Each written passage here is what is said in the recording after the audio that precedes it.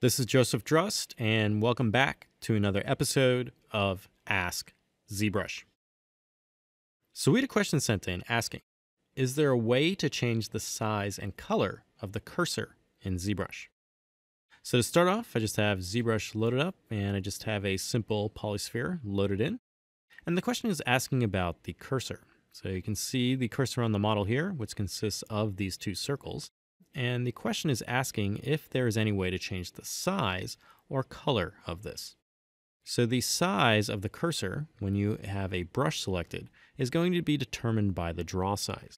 So if you have a small draw size, you're going to get a cursor that's sized like this. But if you increase the draw size, you're going to get a larger cursor. Now this cursor is going to correlate to the size of the brush.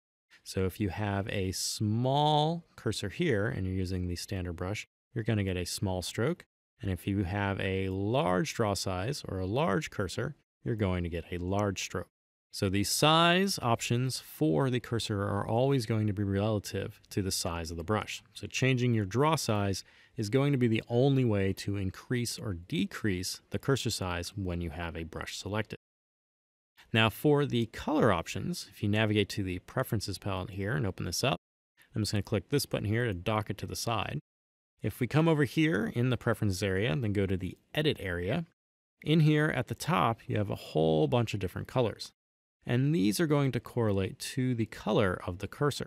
So the default cursor here, you can see contains that color. We got the shift color. So if you hold down shift, you'll see that that is the color it's going to change to when a smoothing brush is selected. You have the control cursor, which is the color it's going to switch to if you have control held down. Then also you have the control shift. So if you hold down control and shift, you have the sculptress mode. So if you switch to sculptress, you're going to get a different color. And then you also have the smoothing option or the shift function for sculptress. So if sculptress is enabled and you hold down shift, you'll get that color as well. So these color options here can all be changed. So if I want my default cursor to be a different color, I come over here and click and drag, and this will allow me to color pick anywhere on the canvas here. So come down and maybe select black. And now you'll see that the cursor color is now being displayed in black. So you can change any of these colors over here. Now after you have these changed, you want to make sure you store this. So you can go to the config area and then click store config, and those colors will be remembered. Now, if you are not in a brush, but maybe let's say you're in the move mode here and you have the Gizmo 3D, this cursor also has some options you can change. So if we go back to our preferences area and then go down to the Gizmo 3D, we can open this up.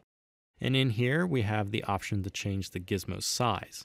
So we can increase this or decrease this. So if you find that the Gizmo 3D is too big when you're using it, you can scale it up or down in here. And this will also store if you go to the config area and click store config. And then if we get out of the Gizmo 3D, this will give us our Transpose Line cursor. Now the Transpose Line also has a set of properties. So if we go back to preferences, then go down to the transpose area. In here, you have the ability to adjust the circle radius and also the axis length.